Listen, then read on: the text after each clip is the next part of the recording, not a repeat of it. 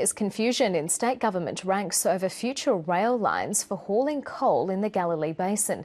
A senior MP is expecting a review of the proposed routes, but he's been contradicted. Property owners along the two planned rail routes in the Galilee Basin say the lines will cut across floodplains and damage prime agricultural land.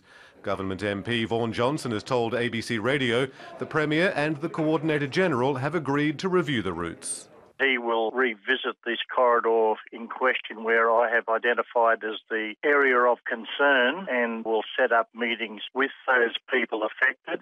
The veteran rural MP says there's no point being sorry in 30 years. This was very much rushed in the infancy stage, and it's absolutely paramount now that we get the right corridor set in granite. But there's a breakdown in communication. The Deputy Premier, Jeff Seeney, says after 2.5 years of assessment and consultation by the Independent Coordinator General, the boundaries of the Galilee Basin State Development Area have been set.